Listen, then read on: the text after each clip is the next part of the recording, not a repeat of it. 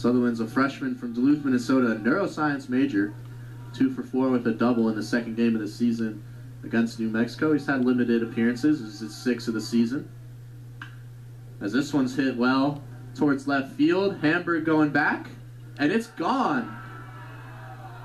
Well, that didn't look like it was going to go very far off the bat, but a pinch hit 2-run home run for the freshman Sutherland.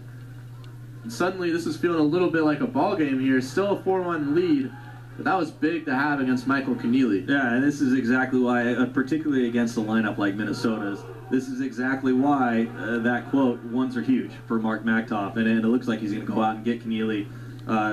Can't discount his great performance after that 2-run home run.